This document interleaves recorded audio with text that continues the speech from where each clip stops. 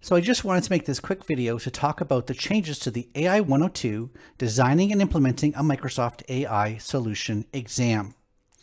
This exam covers machine learning and cognitive services products within Microsoft Azure. Now, the good news is the changes that are being announced are relatively minor. I don't really think that you need to concern yourself in terms of adjusting your studies if you're planning to take the exam either in April or in May. The changes to the exam go live on May the 2nd, and so obviously if you're planning to take the exam after May the 2nd, you may want to pay attention to this. So let's look at what is changing.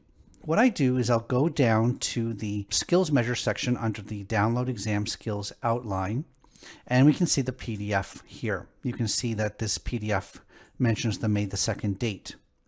The way Microsoft pushes these PDFs out is the first half of the PDF are the current requirements. So if you're planning to take the exam in April, these are the current requirements. We do have to scroll down to see the changes that will be implemented as of May the 2nd. Okay. Now, none of the percentage weightings are changing. That's the good news for one. If you scroll in here, you'll see some very minor changes. So basically, Microsoft has renamed the text analytics service to a language service. And so you'll see here, they're not calling it text analytics anymore. They're calling it languages.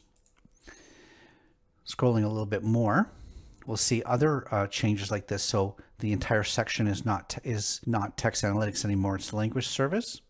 They will fully use instead of using the acronym LUIS, it's now the language understanding service. That's there as well. Now what they've done is they've moved up what used to be the Q&A Maker service. There was an announcement that Q&A Maker is being retired. If you're using the Q&A Maker, that you'll basically not be able to use it after October of 2022, and any existing services will allow to be run and will be deprecated in 2025. So you have 3 full years to use Q&A Maker, but now they're calling it the question answering service or custom question answering. And so instead of talking about Q&A Maker, we're talking about question answering. And so we've got these things that we know about alternate phrasing, chit chat, all of these things that go into a knowledge base for Q&A Maker, now called question answering. And if we scroll a little down, this conversational AI, again, they've removed the Q&A Maker. So if anything, they've actually shifted some Q&A Maker to the language section and haven't changed the percentages. That's one interesting. But we don't see any other really big changes. Like I said, they're not referring to it as Q&A Maker anymore. It's called the question answering model. And they've removed orchestrators and keys in an app settings file. So very minor changes, accounting for changes to the names of the services within Azure itself as well. So my recommendation, again, with AI-102 is to continue studying. I think most of the existing study materials are still great. I will update my AI-102 course over the month of April to refer to the Q&A Maker has become the custom question answering service, and maybe move some of those videos into a different section.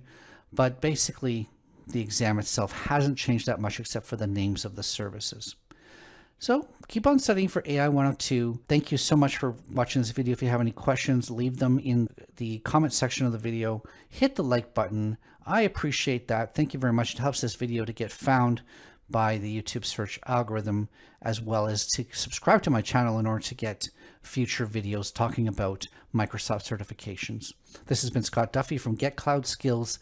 Thanks a lot and have a great day.